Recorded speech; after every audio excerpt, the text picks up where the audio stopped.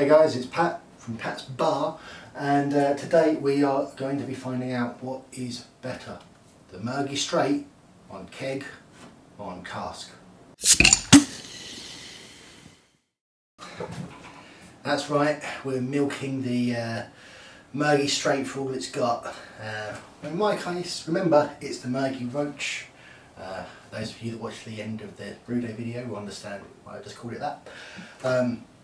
So yeah, we've got the keg filled up and all carved up nicely as per the grained glass video, but I've also got a couple of people coming round later today, so I've also hooked up the hand pull with the brew in a bag. Kind of wish I'd got myself a little Murgy Straight / Murgy Roach hand pull clip. Oh well, maybe next time,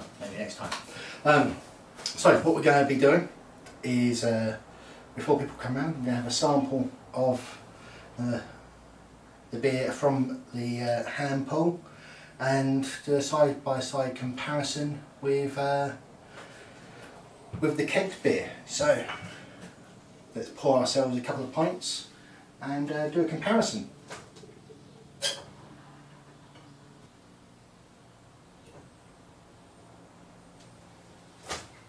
Here's the first one. Now let's do the second.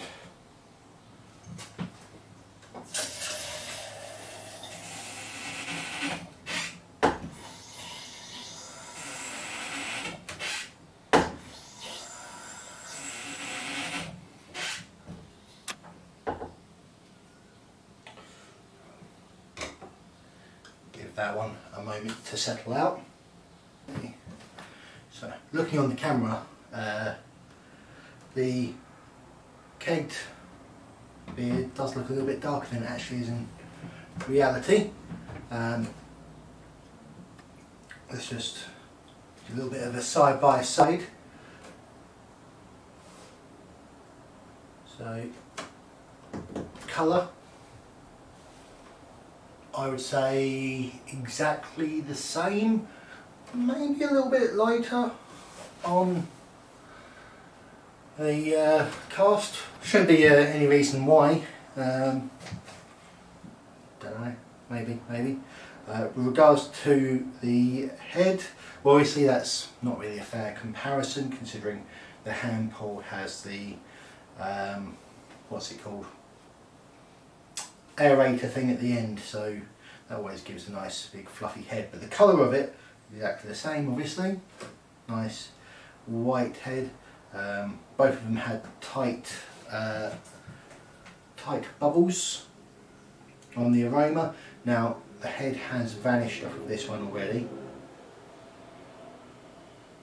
but that just gives an opportunity to get to the aroma a bit better.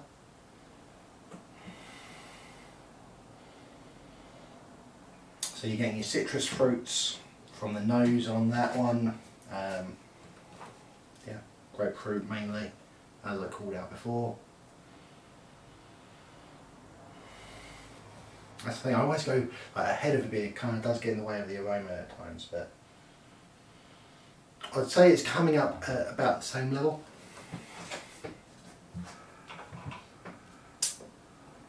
Now, it's just the tasting, isn't it? Well, let's just have a little reminder of the kegged version.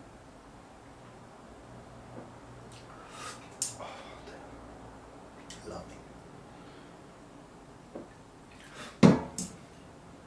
So I'm going to say the exact same things as what I called out in the brew day video. You know, it's got the citrus, grapefruit. I think I used the word lime last time. I don't know if lime's the right sort of citrus for it, but then definitely what I would call a mango and peach in the flavour. Really nice beer. Onto the hand pull.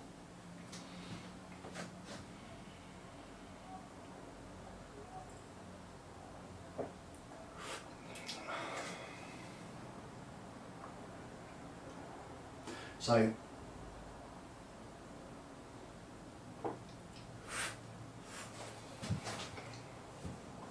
I'm trying to think of differences rather than just telling you exactly what has come across from the keg. So the head that comes from coming through the hand pull, it's adds a little bit of I don't know if creamy is the right descriptive.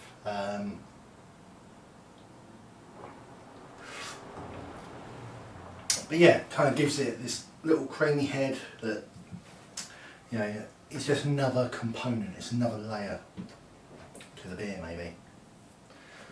I mean, I think I'd said in the brew day video that I've kept the carbonation quite well. I thought to start with that the carbonation was a little bit high, but it actually hadn't come across into the beer, which is good. But in any case, you know, they're a very similar level. Well, obviously there's no carbonation in the cask version, whereas there's, as I say, a small amount in here, but maybe that adds a tingle to the taste. A tingle to the taste, tingle to the taste, tingle to the taste.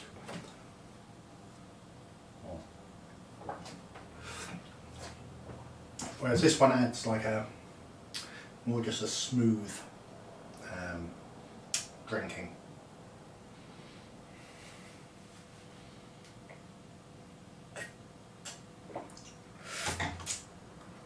And neither of which are bad.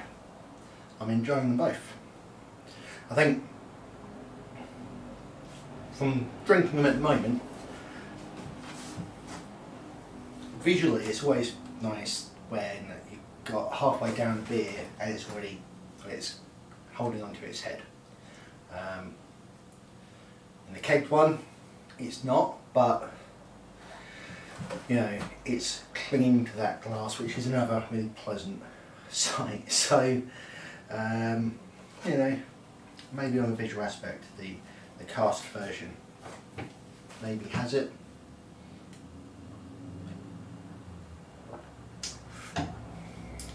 I can't say one's better than the other. I think